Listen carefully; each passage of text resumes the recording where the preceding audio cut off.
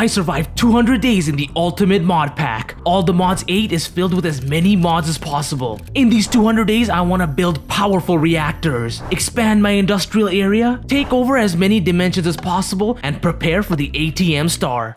Day 101, I still had so many items processing from the previous days, and the mob farm was filled to the brim. So I cleared the entire grinder out and grabbed all the XP. During this time, the mod pack was also updated, and that Ender Dragon quest was completed for me. With all these wild horns and wings, I set up new drawers since these turn into leather and bone meal. That night, I grabbed tons of Inferium Essence and more Aldemodium ingots to make a hoe for the harvesting pylon. For the rest of the night, I cleared even more space for the mob farm chests. When it became morning, I turned as many Inferium Essences into Supremium as possible. Then with that, I made a single Emerald Seed. This way, I could start getting the emeralds automated. With all of that done, I went into the mining dimension to check on another quarry. And here, I only grabbed the gold and the Inferium Essences. After that, I also set this thing to run all the way down to bedrock. As soon as I came home, I started working on a diamond jetpack, so I made tons of these energy coils. After getting really deep into this, I realized I skipped a tier. I still needed a gold jetpack first.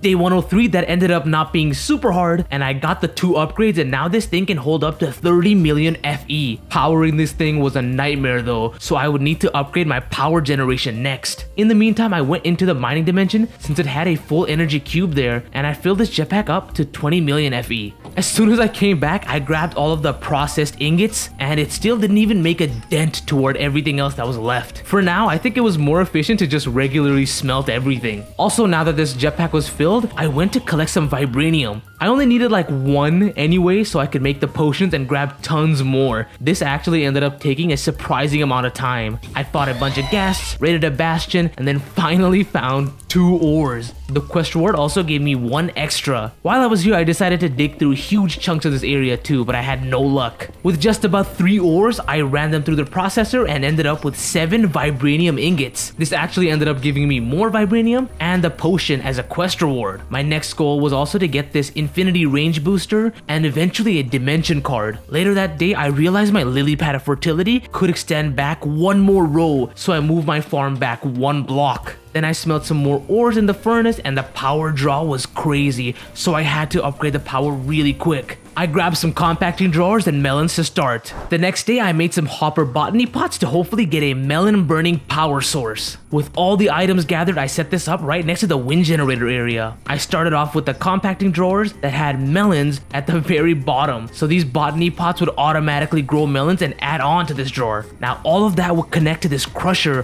which crushes the melon slices into biofuel. Then the biofuel goes into the pressurized reaction chamber, but I actually had to clean up the rest of the area to construct this whole thing. I was actually having a pretty hard time setting up the pressurized reaction chamber. It took the whole night and it still wasn't even done. I also spent the whole next day setting up the electrolytic separator. Basically, I needed to get the oxygen pumped into the pressurized reaction chamber, and that turns the biofuel into ethylene. Day 107 to day 108, I got the system to produce ethylene and some substrates. Now I have to plug in the gas burning generators, but of course, I made some mistakes, so I had to completely remake the system just a few blocks back. This time I routed the power from underneath, which made life so much easier. I also set a drawer up for the pressurized reaction chamber to collect the substrate. Things were a little wonky for now, but everything was working. I was then able to put a flux plug into the system, which was generating some really good energy. Since the first gas burning generator was full, I decided to place another one. With all that being done, I placed some speed upgrades into the machines, mainly the pressurized reaction chamber. Also, all of my machines were now fully charged up, which meant we were fully operational. The best part of all of that was setting up the wireless charging. Now anything in my hotbar and my curious slots are going to be fully charged. That includes the jetpack and the crafting grid. I ended the night by putting some speed upgrades into the crusher, and that just sped everything up. Plus I put a void upgrade into the substrate drawer. Now with all of that set up, I used the furnace 1 more time to smelt all of the copper, and it wasn't taking any power down. It was now way more efficient for me to just smelt these ores rather than process them all. I did this with basically all of the copper, and then I realized I actually had ethylene left over. So I made some more space for 2 more gas burning generators. I think there were way too many generators generators now, but it was working, so I just kept it. I then maxed out the speed upgrades on these machines, and that also included the electrolytic separator as well. Day 110, I had a stack of netherite essence and some emerald essences. I was only able to make like 4 emeralds so far, but I did get like 60 blocks worth of inferium. Oh yeah, I also didn't realize that the ethylene only gets burned up when you need it, so all these extra gas burners ended up being useless for now. Eventually, they all get used, trust me. After that, I moved the wireless controller into the house and only had a little bit of ores left. I let the gold go through the entire process cause those are a little bit more rare, and then I cooked the iron manually since I had so many. With all that done, I rerouted all the gas burning generator's power into an energy cube and shrunk down to clean up the cables underneath the system. After that, a soul was trapped in the grave, so I disenchanted my old boots. I actually ended up getting protection 3 on my helmet, and with those new books, I could upgrade that to protection 4. To get ready for more storage, I smelt tons of nether quartz and made way more quartz enriched iron as well. Day 111 to 12, I hopped in the mining dimension to clear my chests in there. I got rid of the windmills and the other generators and set up the quarry with just flux plugs and some chests. At first it was working pretty well, but I realized I would have to force load the chunks where my gas burners were at. Once all of that was done, this builder was at max power the entire time, running at super speed.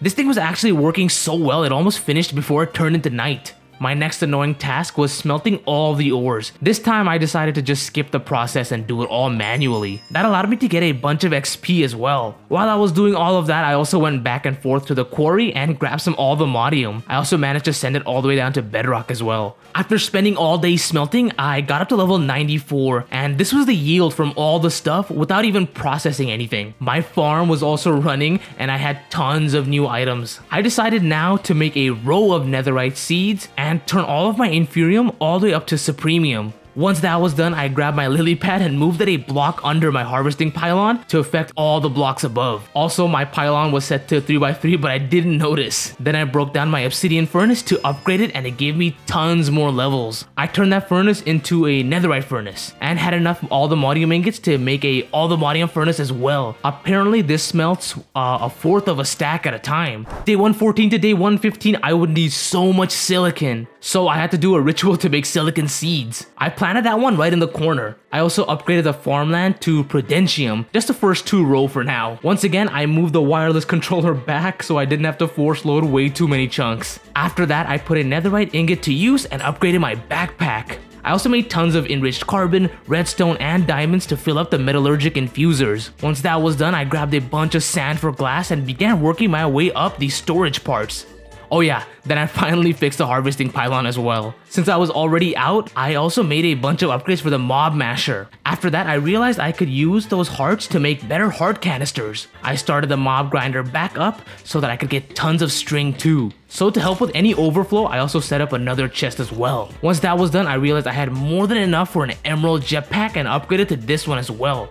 That night, I made mortar and pestles and crushed up some ender pearls to make calcinated vibranium powder. With that, I had some more vibranium sight potions. Inside the nether, I grabbed my nature's compass, and for some reason, that gave me the ward and quest reward as well. Once I collected those rewards, I went straight for a warped forest and drank the potion. With this, the ores were highlighted and I got 5 ores from the first one I mined. I got another 5 and found a nice area with a bunch of vibranium too. I came home with around 28 ores. I ran these things through the processor and got like 5 blocks plus 11, which equaled up to like 56 vibranium ingots. Now that I had tons of power, I wanted to make a gigantic quarry. I decided to make this quarry about 4 whole chunks and set it loose. I did very little on day 117, but here's the recap. These were the 4 chunks that were mined out. I grabbed all the allthemodium ores in here and I ran them through the processor already. This was the yield from the quarry though, thousands of ores.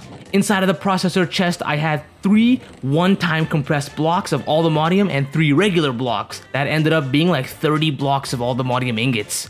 To bring all the quarry stuff back, I had to make a tier 3 stack upgrade for the backpack. This is what the backpack looked like after I collected everything. The rest of the night, I smelt up all the ores and I realized I could just smelt the blocks of some of the ores as well. Since the furnace was so fast, I processed the ancient debris and cooked the rest super quickly. These were all the items after the compression. Then to end these days, I made the rest of the allthemodium tools for their quest rewards. I even made the allthemodium carrot and apple as well. Day 119, I looked at the recipe for the infinity range booster and the dimensional card. Both of them were pretty expensive. expensive. I also didn't realize that the recipe for these Enderium ingots could use ender pearls as well, so I did it in the most complicated way. At first, I did the right thing by going to the end dimension and looking for the End Highlands biome. This is where you can find unobtainium. I looked around the edges of the island to see if I could find any exposed ores. I ended up finding a mine shaft instead, and there was nothing too good in here, just these chorus fruit. While exploring some more, I found this little dungeon area, and while fighting these endermites, my mythic affix activated and it gave me like a loot pinata drop. The drops from these guys were only some weird apotheosis gems. The end also spawns tons of mythic mobs, so I wanted to take out some for the gear. This phantom though was so annoying and it didn't drop anything. On the bright side, I found a ship and made my way towards it. The first thing I did here was break those phantom spawners, and then I made my way inside. These guys weren't too hard at all. Also, the loot in here was pretty nice. I got tons of really cool armor and a bunch of random ingots. I made sure to pick up a bunch of spawners while I was here as well. As I got deeper into the ship, I did the same few things. I just took out a bunch of wither skeleton, looted all the chests, and grabbed a bunch of spawners. Turns out I spent the whole day there, which was well worth it, and as I was right about to give up, I saw some purple ores that I'd never seen before. This was unobtainium, so I built a safe area around it and got 2 ores plus some more from the quest reward. Right across from the island, I saw even more, so I totaled up to 10 ores now. Before teleporting back home, I actually grabbed 2 more and then ran them all through the processor. I ended up with 37 unobtainium ingots. Rest of the night, I salvaged all the gear for the mythical materials and of course the regular materials as well. Then I crushed all the gems I had. I ended up getting a pretty cool mythical affix on my chest plate. Day 121, I made a structure compass, but I had no clue you were supposed to shift click. It actually took me forever to learn about that. In the meantime, I made these inferium growth accelerators and placed some of them below my crops. Remember how you could use those ender pearls for Enderium ingots? Well, I actually started out by making this rubber so that I could craft a machine called a macerator just to get the ender dust. So I ended up getting the machine, but for some reason it wasn't taking any power from my flux point. Instead, I just used this single-use battery to grab some ender dust. With all of that, I was able to make Enderium ingots finally. That then allowed me to make an infinity range booster. So this card actually doesn't work on advanced wireless transmitters, I think, so I had to go back to the regular one, which showed that everything was fully working. Then the dimensional card actually needed 3 of these infinity cards as well. I started the next morning by making potions of regenerations for hell shelves and eventually an enchantment library. Once that was done, I went out to explore another dimension to get blaze rods, but I stumbled into an ancient pyramid. Now this structure had so many mobs, but the loot in here was absolutely incredible. Every single second here, I thought my computer was gonna explode from all the mobs. It was 100% all worth it because of the mythical armors and ingots I got in here. Plus, with all of my attack speed gems, I was able to just spam attack with my sword, which cleared out huge areas. I ended up flying around to the top to get to the main loot room here. This is where I got surrounded by mobs, and while killing them, I got some of those loot pinata things to activate. My backpack here was filled with all the loot I collected from in here. The best things I collected were these piglet hearts, which come from the bosses that spawn here. I actually fought a few more of those dudes, but I still only ended up with those 2 hearts for now. Plus, all the witches decided to spawn on me, so I just had to leave. This was actually so much loot. I had an inventory filled with enchanted books. I also had so many armors to salvage. I got like 25 mythic parts. With all those parts, I put mythic affixes on all of my gear. I was looking for health, luck, and speed upgrades. Plus, now my loot pinata affix is doubled with this new affix on my sword. I also changed my pickaxe as well. Day 124, I made this energizing orb so that I could try and get different aldemodium alloys. But to set that up, you need like an incredible amount of power, so I'd have to do that much later. I then went into the nether and traveled for a while since I couldn't find my previous fortresses. This was all just so that I could get tons of nether bricks. With that, I made 4 hell shells and needed to upgrade my enchantment setup to infuse these bad boys. Just to kill 2 birds with 1 stone, I actually wanted the end shells too, so I used a lot of my gas tiers to make end crystals. Before I hopped into the portal, I disenchanted a sword and got looting 2 on my aldemodium sword, plus I grabbed an extra 29 bottles just in case. Now I was ready to resummon the dragon. I was mainly focused on grabbing tons of dragon's breath while I was here. The only problem is that you end up picking up this ender air stuff when you spam While waiting for the breath to come out, I ended up breaking all the crystals, and then the dragon perched, and in like 4 hits I was able to take down a quarter of its health. I ended up grabbing 18 bottles of dragon breath and then took this dude out really easily. I picked up the dragon scales and some loot, then I just hopped back out. Also, I realized that the dragon left another dragon egg there as I was leaving. Now I made 4 end shelves to enchant those hell shelves, and then I also enchanted my pickaxe as well, which got efficiency 4 plus fortune 4. More importantly, I got that enchantment library and accidentally vein mined my whole house while placing it down. Day 125, I placed all of my books into the library and filtered out the ones that would be good for my sword. With all of that, I was able to make a god sword. I was just missing max sharpness. I wanted to make this dimension card as well, so I grabbed all of my soul sand and wither skeleton heads and went to the tunnel that I had dug out. In here, I cleared out an area to fight the wither. This was my first one, I think. The fight ended up being so quick, it actually took me longer to just set the wither up. The next day, I almost destroyed my house again, trying to fix the bookshelves, and once I fixed that, I disenchanted my old chest plate and made some more end shelves. To max this place out, I would actually need 2 draconic end shelves. After all of that, I dug underneath the farm to place 2 layers of Inferium growth accelerators. It wasn't too expensive and it should be a huge boost. That ended up taking the whole night, and the next morning, I put speed upgrades for the metallurgic infusers. I then plugged in 2 more gas burning generators, but at this point, I don't think those do anything, even though it still took in the ethylene. With that being done, I got some more ender dust, and that allowed me to make even more Enderium ingots. With all of that, I made 2 more infinity range upgrades. Day 128 to day 129, to finish things off, I had to grab some more sand. And with that, I had 4 infinity range boosters, so I very quickly destroyed a wither and boom, I got the dimensional card. A reminder for anyone watching, you don't actually need the infinity range card anymore. I just kept it because I had no clue. To test this card out, I went to the end dimension, and now I could access my storage system from anywhere. While I was here, I went out to look for end cities to hopefully get some dragon heads. I ended up finding my end city. Here, the only things that were good were these armor pieces. There was no ship here either, so I just moved on. I ended up following this map I found in that first end city and found a gigantic structure. I would have to explore that much later. Turns out there was an end city right behind it, and this place had a dragon head, which allowed me to make 1 draconic end shelf. I actually forgot to grab the elytra in here and just came home. After that, I placed the draconic end shelf down and made these melon shelves, which actually increased the arcana. Once that was done, I harvested my farm, which now gave me way more netherite, and I was able to make a supremium farmland as well, which progressed to the quest line. That night I ended up with a stack of netherite ingots. The next morning I made another 4 chunk quarry and went back to the end. I realized that I missed the elytra wings. Once I got that, I was 1 step away from completing the main quest. This angel ring thing was super expensive though. I then checked back in the quarry and it was already 2 chunks deep. So I grabbed the aldemodium ores in here and smelt them down really quickly. I also realized that once the stuff is done cooking, all I have to do is just break the furnace to grab all of the levels. Day 131, I made these night vision potions so that I could get the Shelf of Sight, which would show me more enchantments. After that, I looked at these experience seeds,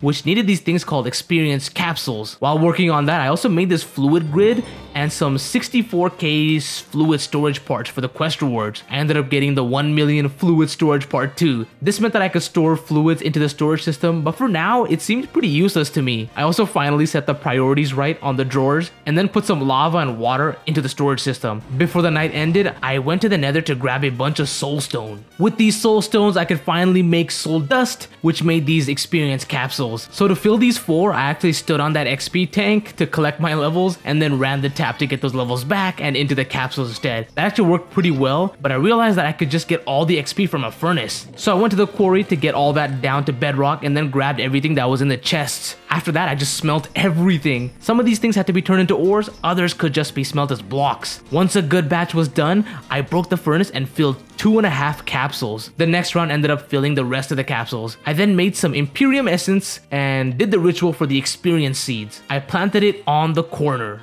Then with all these fertilized essence things, I ended up just growing a bunch of them and got an extra seed as well. For now, I could only make like 15 droplets, but trust me, they start to stack up. Next order of business was more drawers. The first one was for silicon, since I was getting so many from the farm. I then moved the leather and bone meal one too so that it would look nicer. Day 133, I had the mob grinder run the entire time, so I shut that thing down and grabbed the XP. I had like hundreds of more leather and bone meal now. Plus with the farm, I got 3 Insanium essences. Then I was running out of storage in some drawers, so I upgraded them with gold upgrades. At the same time, my quarry just finished and I had even more things coming into the system. I also needed another drawer, and this one was for arrows. That night my storage system was acting pretty funky, so I got rid of the furnace and the fluid grids for now. I also reverted the setup back to the original. Turns out the issue right now was just the infinity range booster, which I got rid of. Once morning hit, I smelt more of the ores I got from the quarry, and this was all the stuff after it was cooked and compressed. The rest of the day I spent making a super wireless grid. This required all of the other grids plus a super advanced processor. It was pretty expensive. It held way more power, but it was just way less convenient. Since my crafting grid now always remained charged, this whole thing was just useless. On the bright side, I was able to make this green heart canister. I had all the materials except for the nether star, which was super easy to get by smoking this wither. I put the green heart canister next to the amulet and had even more hearts now. Day 135 to day 136, I found out there's wither-proof tinted glass. So I made tons of it and created an area in the mine tunnel to kill withers in. I don't think the area needed to be this big, but anyway, I summoned the wither inside of it and the explosions managed to do nothing. In total, I managed to take out 8 withers, which left me with 2 skulls and 8 nether stars. With those nether stars, I could now craft a blue heart container. This filled up my amulet, but I didn't know that you could have up to 10 of each canister into the amulet. Then to complete some more quests, I made a netherite chest. Once that was done, I started making 2x2 drawers, which seemed to be a much more efficient way of storing things. I put sugarcane, arrows, bone meal, and leather into one of these. Once that was done, I made a 1x2 for inferium essence and silicon. I then harvested my farm, which gave me more experience, and I filled the last 2 slots with the compacting drawers. These ones were for gold and iron since I would always need them in so many forms. After some more restructuring, I fit another 2x2 drawer, and this one was for string, sugar, bone meal, and ender pearls. Eventually, I would need to move my entire storage area. Since I had been collecting tons of inferium, I now had 4 insanium essences. With that and some dragon scales, I could make these dragon egg seeds. This was all so that I wouldn't have to go hunting for more dragon heads. I planted this seed and it turns out it needs to be on a dragon egg crux, which was just as expensive. In the meantime, I made these ethereal glass to put in the mob grinder. This was supposed to be solid to the mobs, but not to the players, but I think this one gave light to the mob grinder, so I scratched that for now. Instead, I made another 2x2 drawer, and this one was for carrots, rotten flesh, slime balls, and spider eyes.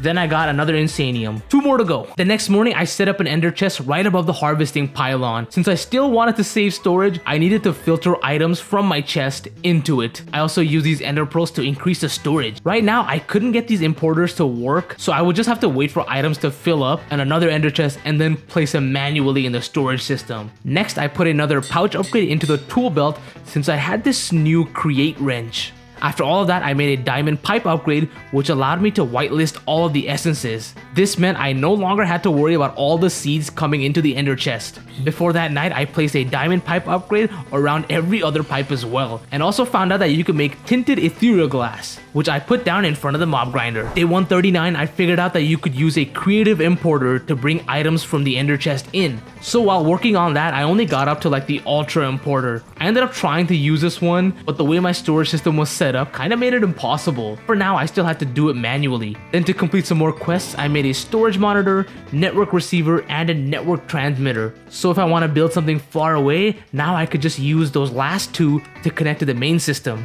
Day 140, it was now time to upgrade all of my ore processing machines. The first one I upgraded was the purifying chamber, which now had 3 import slots. I then went down the line and upgraded the crushing factory and the enrichment chamber as well, which now also all had 3 import slots. Once that was finished, I got another insanium essence. 1 more to go. After that, I realized how much stuff I already had. I was able to upgrade the machines to the advanced version, which now had 5 import slots. Then to put all that to work, I set up another 4-chunk quarry, and in no time, I had tons of items. This was all just to see how effective these machines were now. I had to turn on auto split for every machine, which basically made the process pretty quick now. This was about 64 blocks of raw iron being processed. My limiting factor now was actually the electrolytic separator, so I had to put gas upgrades into this purification chamber. Day 141, I went back to the mining dimension to grab the inferium in the chests and all the modium that was left over. After that, I took my metallurgic infusers and gave these guys some upgrades. They were all basic levels now, which meant like 3 slots for the input.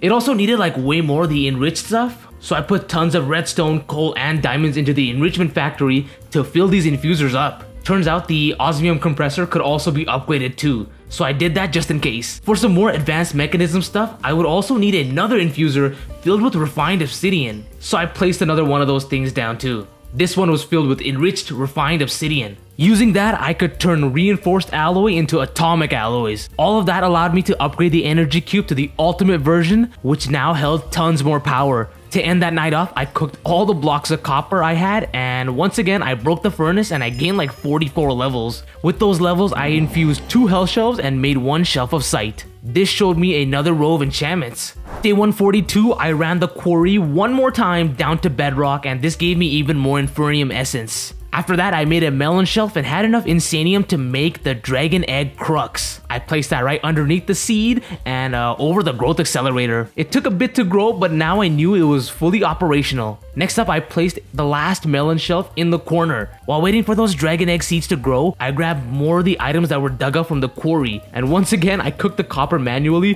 which ended up giving me even more levels. The rest of the items I ran through the processor, and since they were upgraded, it was moving so much faster. The next morning, I completed some quests to start the day, and I wanted to craft this experience crystal eventually. As I was waiting for things to smelt, I got tons more alloys and maxed out the speed upgrades for these machines. Once that was done, I started getting these dragon egg essences. So to make some of these dragon heads, I also have to craft these blank skulls. After that, I learned I could make elite level machines, so I started making a ton of reinforced alloys and these elite control circuits. I let this set of items cook and then went down to the mine to grab tons of andesite. With all of that, I made 32 andesite alloy to complete some create quests as well. The next day, I upgraded the purifying chamber first and went down the line. Each machine had 7 inputs now. Even with all the speed, the sheer number of items I had just took super long to process. Next up, I grabbed more amethyst shards and tons of obsidian. I then came home to turn all these essences into their main forms. At this point, I basically just had infinite netherite now. Once all of that was done, I rolled my enchants until I got some sick ones on my chest plate. It wasn't protection, but like vitality 5, which increased my hearts like crazy. I wanted more enchants, so I manually cooked some more ores and got 19 more levels. Then finally, I was able to make the dragon head, and this made sure that I could max out these enchants eventually. Before the night ended, I rolled more enchants and disenchanted these boots. Day 145 to day 146, now it was time for huge upgrades. I didn't want to force load too many chunks, but I had to expand my industrial areas really quick. I started off by smelting tons of stone, then I dug this entire area back towards the chunk border. Once that was done, I cleared the area and placed down oak slabs on the ceiling. Then with all this new space, I replaced the 2 side walls with stone bricks and cracked stone bricks. Next up were the floors, which I ripped up and replaced with deep slate bricks. I made sure to throw some cracked deep slate bricks in there as well. So now I wanted to move the machines too, but I was waiting for some of the processes to finish. And as soon as it finished, I grabbed everything from the chest and ripped the system apart. I moved it all to the left side of the cave. The setup was really easy and it was all powered from the back with a flux point. Once that was finished, I made a much nicer area for the metallurgic infusers as well. Then came the star of the show, the storage system. I put the controller right in the center in front of a flux point. Of course, I set up the full system here. Once that was done, I used some of the side walls to house the drawers. The right side was filled with compacting drawers and the left side was for all the oak ones. That side ended up taking a lot longer since I had to mess with the botany pots. Eventually, it was all set up and linked to a controller. Next morning, I got the bad omen effect and spread that to a village. Then my ender chest was packed with stuff. After all of that, I also made these simple compacting drawers for items like lapis, redstone, and all the netherite I had. I also placed these gold upgrades into those drawers as well. Finally, after all of that, I set up 2 2x2 drawers, which would store all of the items from the farm. I filled those drawers with everything coming out of the ender chest and then piped the items from the ender chest into the controller. This way, I wouldn't have to manually bring items in and out. With that being done, I could fill out the back walls now. Day 148, to improve the storage system, I went out to grab tons of sand and some cactus just in case. With all this glass, I made some patterns to craft a pattern grid. It was now time to set up auto crafting. I placed this thing right underneath the controller. The next machines I needed were the crafting monitor and of course the crafter itself. These things were kind of expensive but well worth it. I actually decided to upgrade the crafter first before even placing it down. I got the iron one, then the gold one, and worked up to a netherite crafter. With this setup, I started making pattern recipes. First up was for processor bindings, and next I made all the different types of processors. Most importantly though, I wanted the pattern grids to have as many storage part recipes as possible so I could hopefully work my way up to an infinite storage. I had all the way up to 100 million storage part recipes for now. Now, when I hold Control Shift and left click, I can craft directly from the grid. I got 10 1K storage parts in no time and slowly started working my way up. While doing that, I made even more recipes and another compacting drawer for diamonds. Day 149, my farm was producing tons of items, so I had to turn a lot of them into their main versions. I also learned that you could shift click the experience droplets,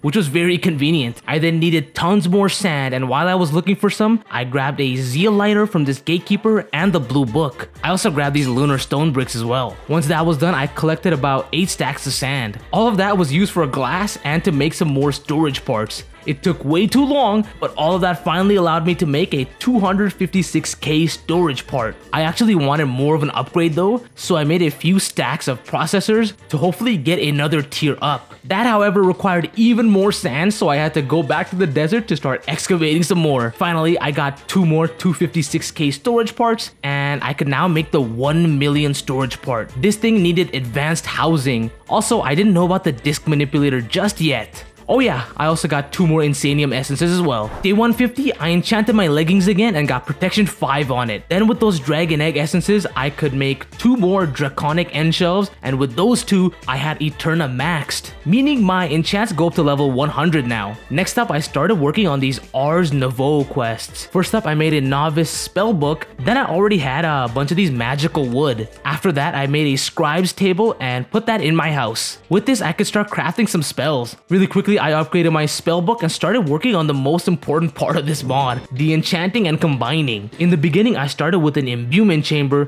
which turned lapis into source gems. I ended the night by making 2 source jars and trying to fill those things up.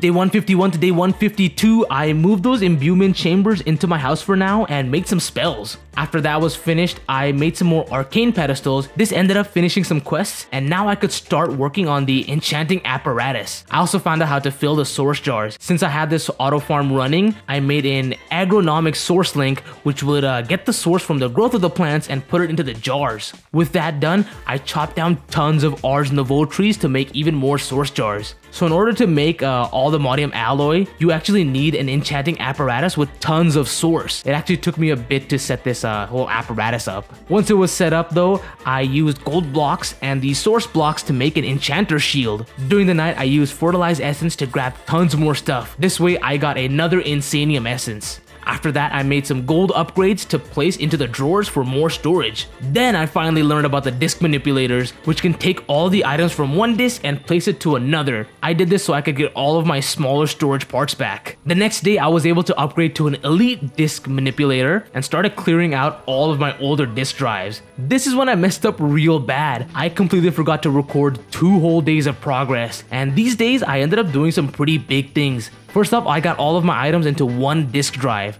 Then, more importantly, I used like 7 stacks of steel and a bunch of copper to make these thermal evaporation blocks, valves, and controllers. This was so I could make these huge thermal evaporation plants. This machine was super simple and I was able to build it to max size. That means it was 18 blocks high with 15 blocks being underground. The 4 advanced solar generators on the corner heat up the liquid inside. The first plant on the left actually grabs water from the sink and turns it into brine.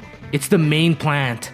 Then, with these mechanical pipes, the brine gets put into 2 different areas. First, and more importantly, is to this electric separator and the chemical infuser. This ends up turning the brine into chlorine, and that being mixed with hydrogen makes hydrogen chloride. HCl is what I actually really need. The rest of the brine ends up going to another tank, which is also max size, and that turns into lithium. That's for much later. So in order to get this HCl down to my ore processors, I needed to make a thing called the quantum entangleporter. For this, I had to make some atomic alloy. I made 2, and I placed one underneath this chemical injection chamber, which was a new machine. I placed the other one underneath a chemical infuser and set the name as HCl. Plus I had to figure out how the inputs worked, which took me a little bit of time. Once the input was set up, I had to fix the output down below. Now I was finally at a tier 3 ore processing factory. Finally, my gas burning generators were actually being used since this process needed 55,000 Fe per tick. In the meantime, I decided to upgrade this chemical injection chamber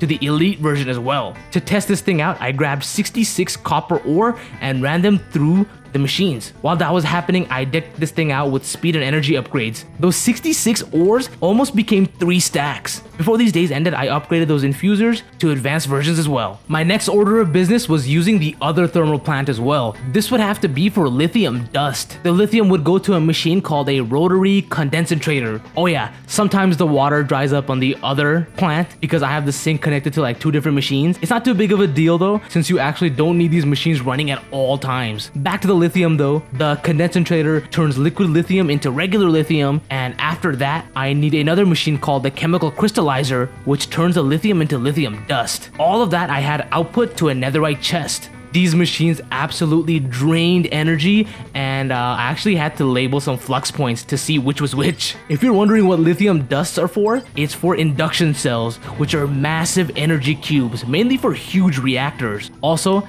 there's a tier 4 ore processing factory, but that's not worth it in my opinion. The next thing I did was make tons of energy tablets and machine casings. This was to make a bunch of energy cubes, which is needed to make these induction cells. The basic one was already like 300 times bigger than an ultimate energy cube. Day 157, these recipes were super expensive. It takes 4 of the previous tier to upgrade the cell and the provider, which means more energy cubes and energy tablets as well. I was able to get the advanced induction cell, which had like 25 giga Fe, I think it was giga. Then I was able to make the provider as well. At least the lithium dusts were being pumped out like crazy. I took a break real quick to make these 2 Insanium essences and went right back to crafting these elite cells. That's probably gonna have to be the max for me, since it already took so many amount of materials to craft. Of course, I had to make tons more basic induction cells and providers to craft 4 advanced induction stuff just to upgrade to the elite version.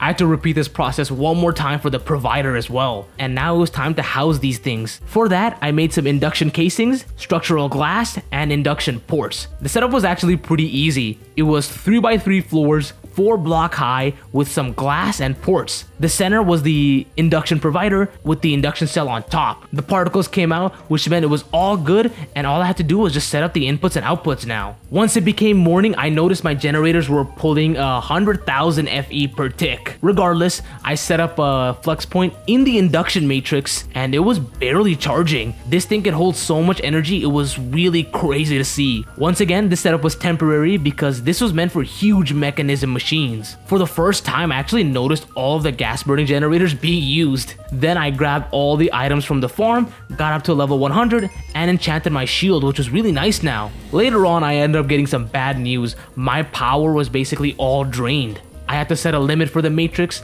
grab all of my lithium, and shut off some machines for now. This made sure my generators were back up. Rest of the night, I actually messed up trying to upgrade this gas burning generator, so I had to remake the whole thing again. Day 160, the new setup was pretty similar. I just used these universal pipes instead, with an ultimate pipe upgrade in each one. Plus, I also got rid of a few useless generators and just kept 4.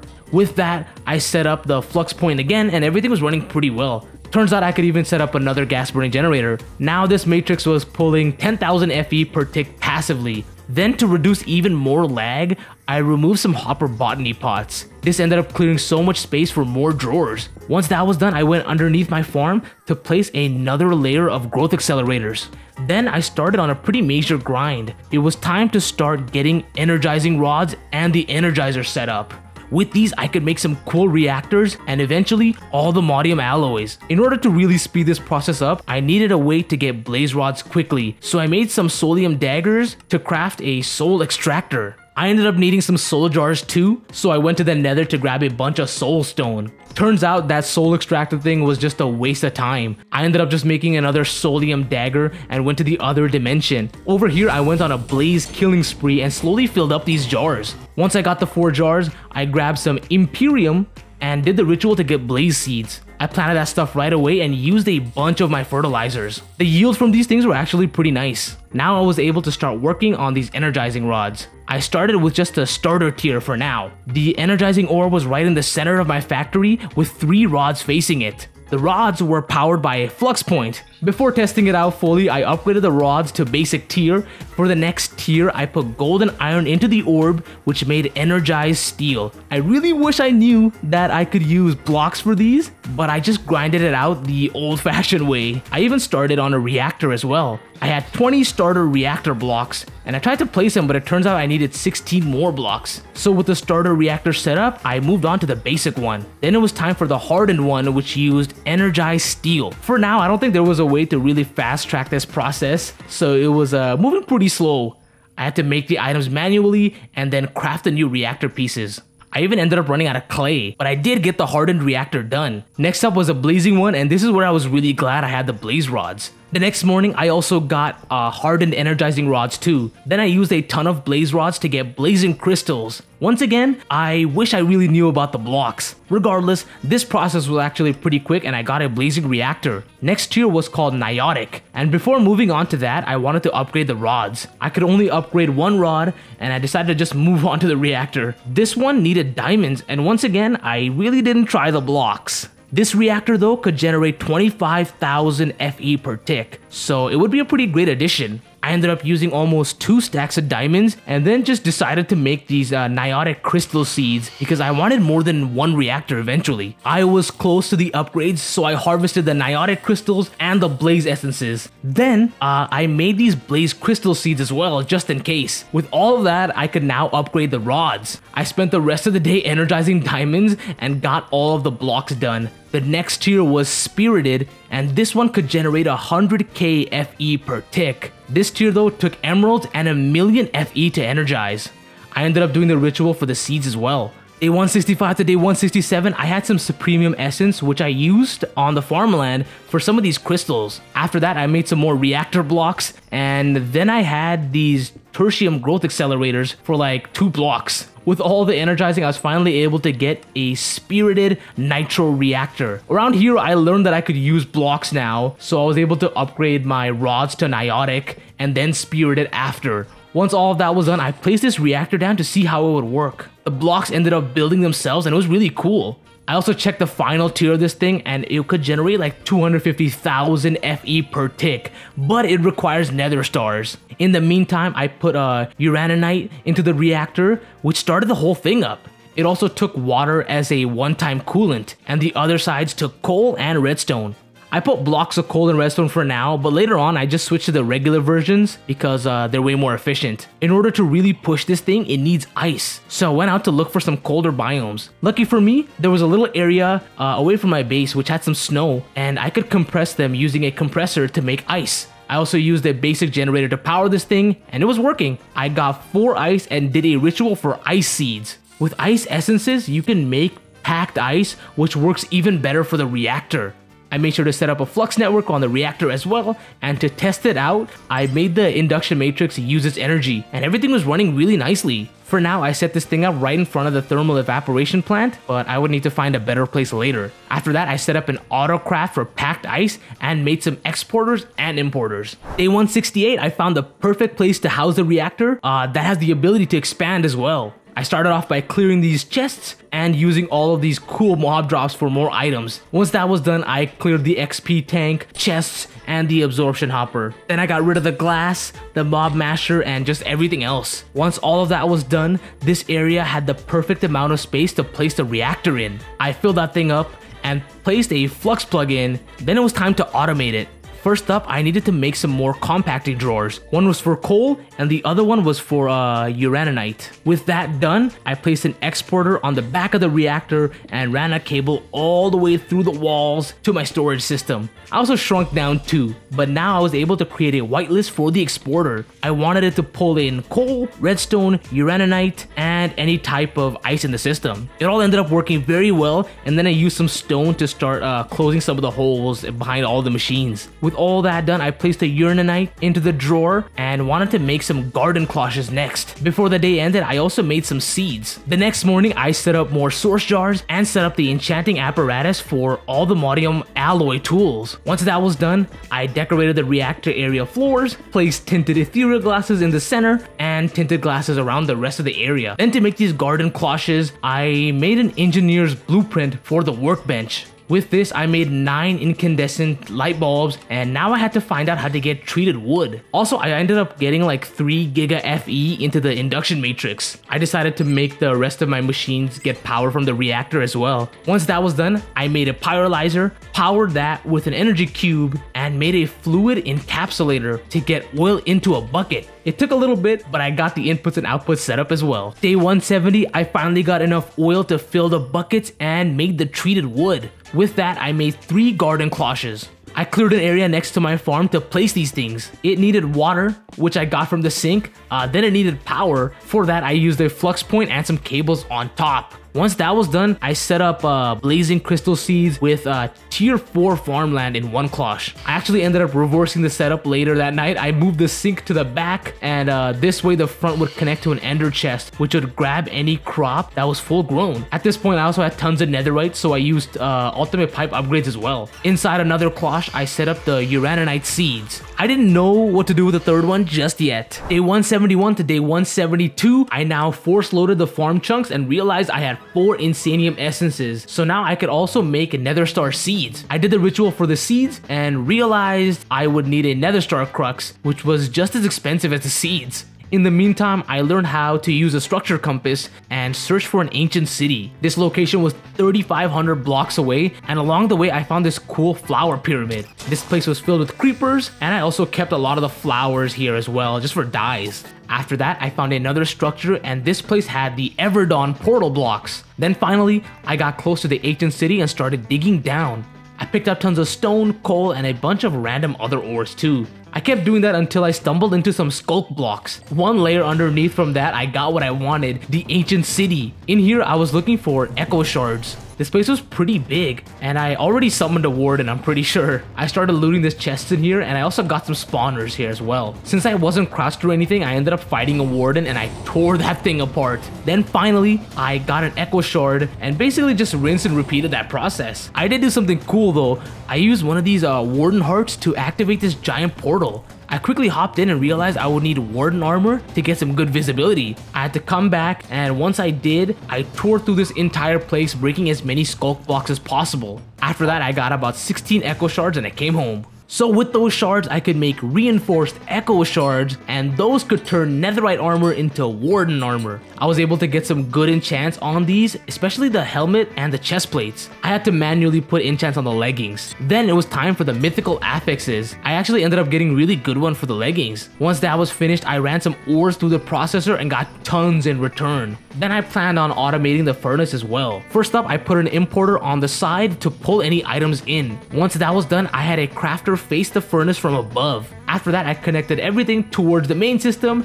and it should be operational. I now just needed to put the smelted recipes into the furnace's crafter, like these processors, and it would automatically just make and smelt these items. I actually tried it out by making 10 super advanced processors, and it was working really well. Day 174, I was able to make one more Insanium Essence, and I used that to make Insanium Farmland. That ended up being a big mistake since I actually needed the Insanium for Nether Star Cruxes. Then with all this power, I wanted to make some huge quarries with Silk Touch instead of Fortune. First, I set up the coordinates, and then I made a clearing silk quarry card. I had to remake the area again, and I chose to make this quarry 4 chunks wide. This thing was working very well. While that was going on, I decided to use some ethereal glasses to trap a mob. Day 175 to day 176, that little ethereal glass trap was for piglitches. Before I even tried to trap that thing, I needed some Drigme charms. In order to get those, I would need to find a Drigme first. Lucky for me, I had one Drigme shard in the storage system, but I personally wanted a few extra. It literally took me all day and I couldn't see a single one of these Drigmes. When I came back home, I realized the Warden armor actually took a lot of damage, so I switched back to the Aldemodium set. After that, I set up the enchanting apparatus for the Drigme charm and used one of my Drigme shards. With that done, I finally started working on a seed reprocessor. I put it right next to my garden cloches because it already had power and was connected to an ender chest. Since I had so many seeds, this was going to be such a huge help, turning all the seeds back into essences.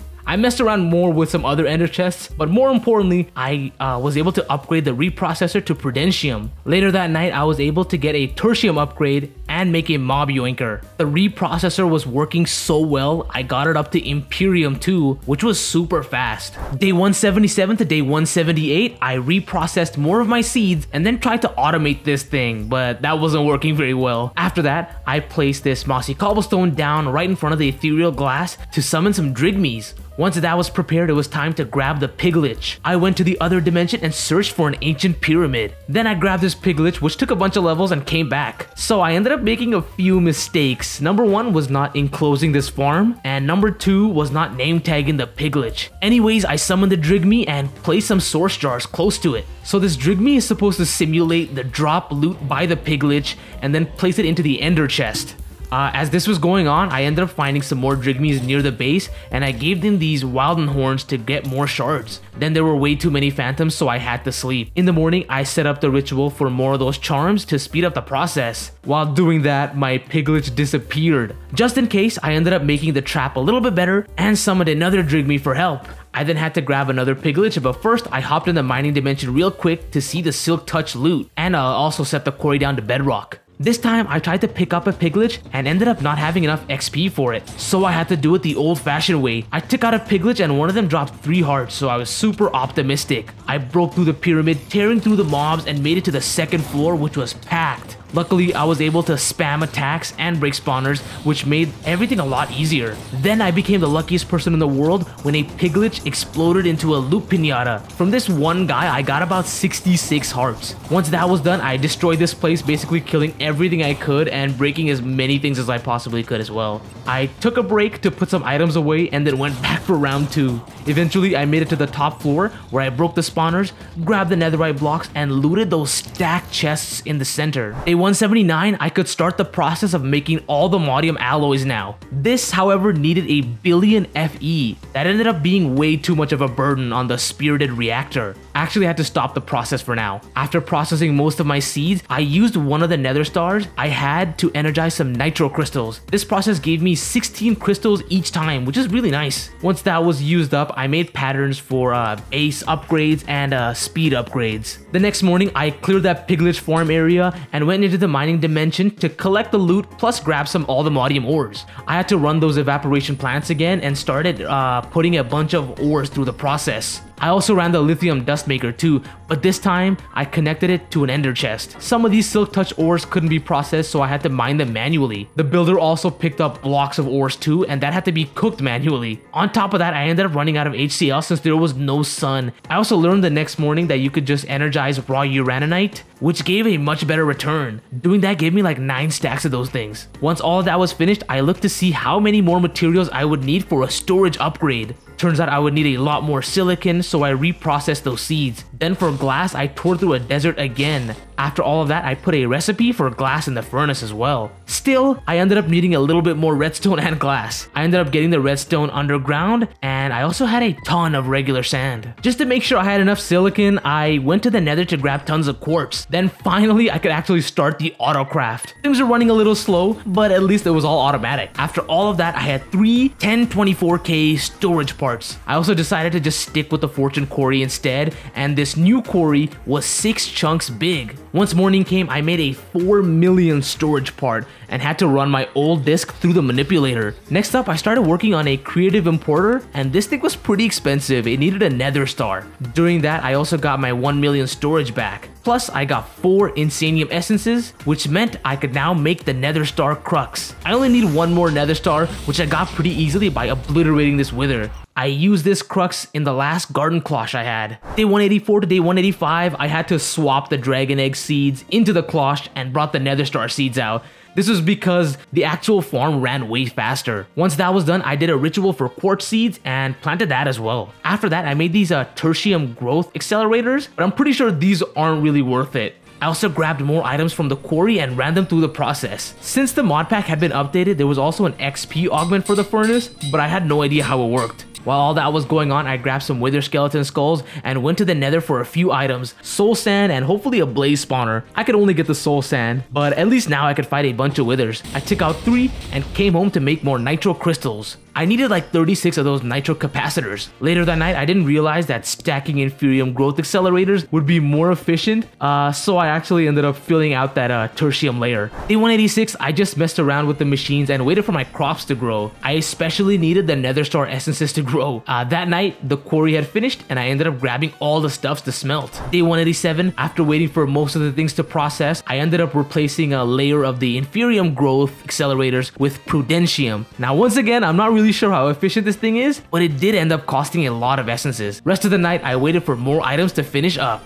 Day 188, from all of that waiting, I finally had enough of those nether star essences to make a few nether stars. With all of that done, I made tons of tinted glass and grabbed a few more amethyst shards. Then I came back to make more nitro crystals with these 2 new nether stars. Once that was done, I built an Everbright portal right next to the nether portal. I lit it up and spawned in the middle of an ocean. I also got some quest rewards as well. To help with the bosses, I ended up chopping down some trees to make some pickaxes and then started going underground for some cool materials. I actually wanted these aquite tools to fight the bosses with. It took a little bit, but I got 4 raw aquite which I cooked up. With that, I made an aquite sword and I came back home to enchant this thing. One of the enchants actually looked pretty sick, so I stuck with that. It was then time to fight some bosses. I hopped back in and looked for the blinding dungeon. I made my way inside, grabbed all the keys, and noticed that this sword was like one-shotting these mobs.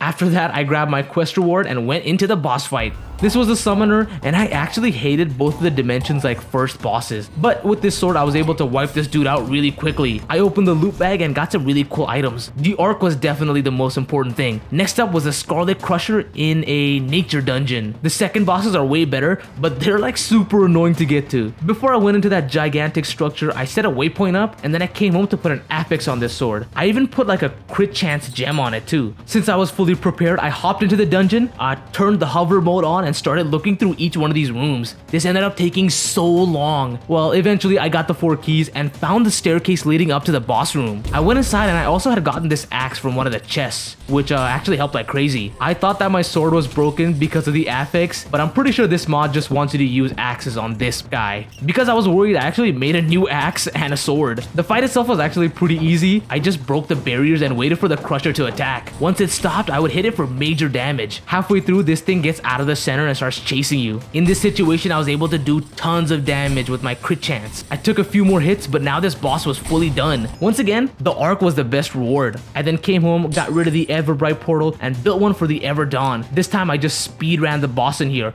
I grabbed all the keys and spam attacked the alchemist. This fight only took a few seconds and I got the loot bag. This arc though was not as good, but I did get a cool shield. The next structure was the poison dungeon, and this one was by far the most annoying. Anyway, I managed to get the 4 keys and I made it all the way down to the bottom. And of course, I went into the boss chamber. This was the Arachnarch. Almost immediately, I was able to take tons of its health down. Once it started hanging on the walls, I had to hit it with my bow, and that barely did any damage. The rest of the fight was super easy though. I got my final loot bag with another arc, and I completed most of the Dimensions quests. All those mobs gave me tons of yellow hearts, and I wanted to fill out those heart containers. For now, I could only fill out the red and yellow hearts. This gave me like a whole new color of hearts I've never seen before. Also, I had tons of nether star essences, so I made even more nitro crystals. The next morning, I set up an area to house a bunch of spawners. The floors were made out of stone bricks, the corners were made out of quartz pillars, and I used tinted glass to cover the rest. first. I then set up the vector plates and the mob masher. Once that was done,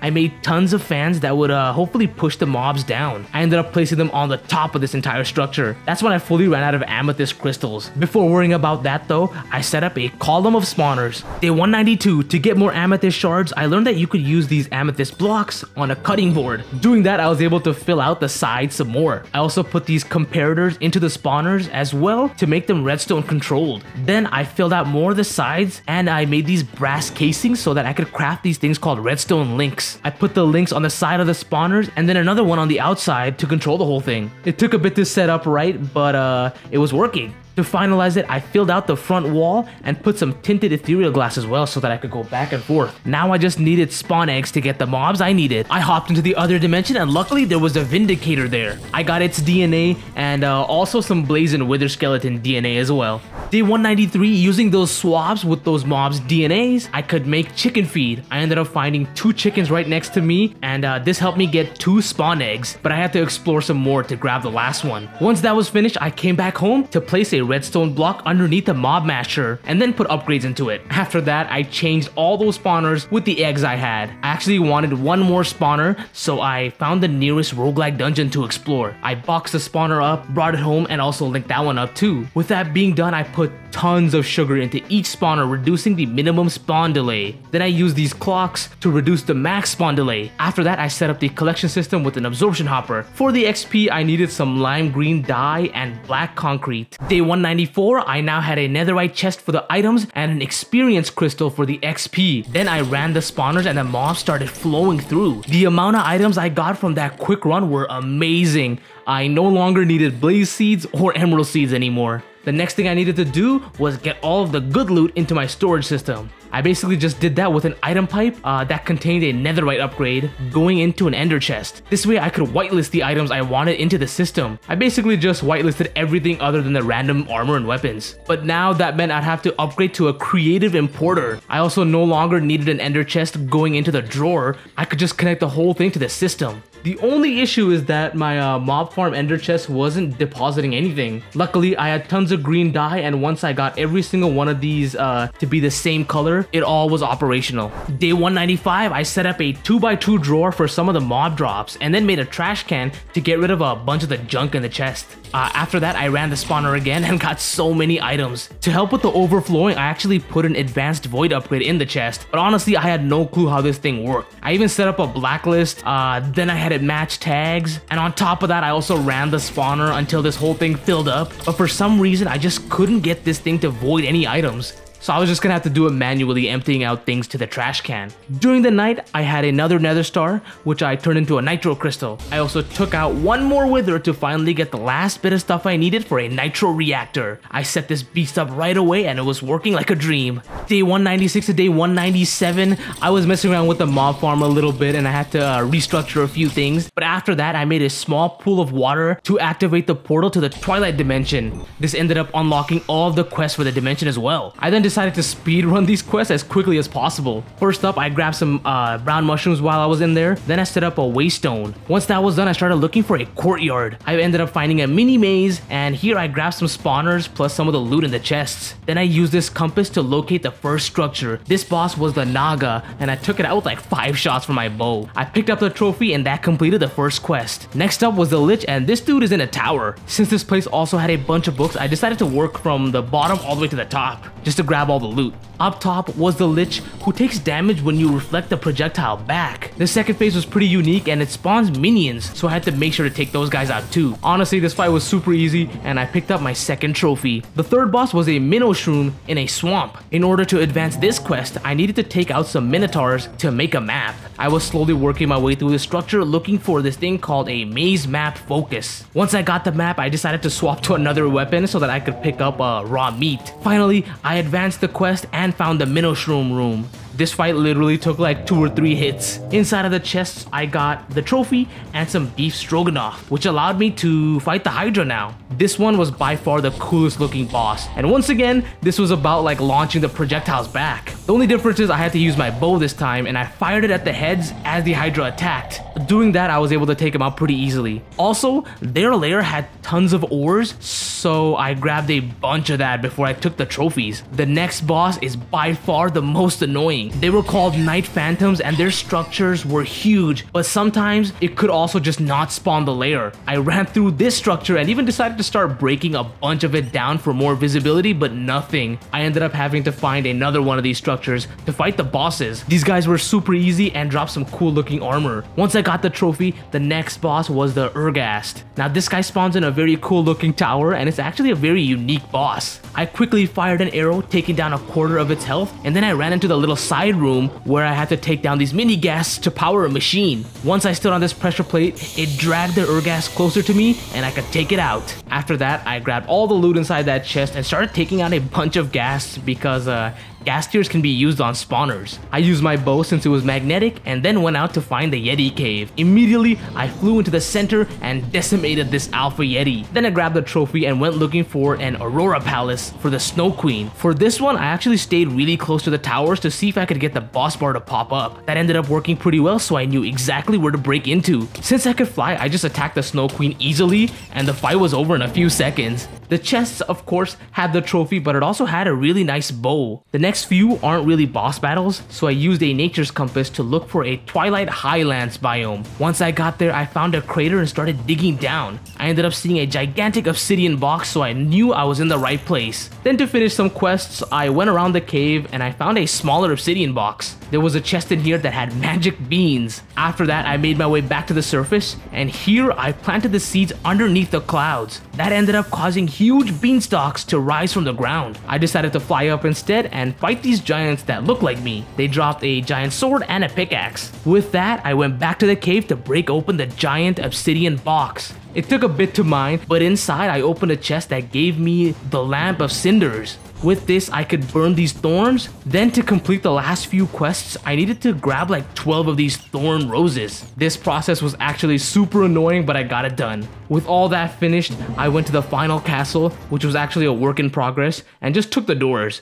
Turns out that was actually part of the quests too. For the last few days, I energized these Aldemodium alloys. It actually took a really good amount of time. I finally had one of these ingots now though. While energizing another, I set up the apparatus to combine all of them for the alloy tools. Also while waiting, I let the mob grinder run for a bit, and then I realized I had tons of brown mushrooms from the Twilight Forest. So with that, I made a bunch of fermented spider eyes and supercharged the spawner spawn counts. I also put wool into the spawners to make the mobs silent, and last but not least, I used chorus fruit to get rid of the AI of the mobs. Then I grabbed the levels that had piled up and started placing some of these Aldemodium alloys into the apparatus. The energizing process was so long, I was able to reprocess a bunch of my seeds and even upgrade the seed reprocessor to Supremium. I ended day 200 by just being a few ingots short of an Aldemodium alloy tool. If you want 300 days where I build bigger reactors, automate this energizer, and get even closer to the ATM star, let me know in the comments.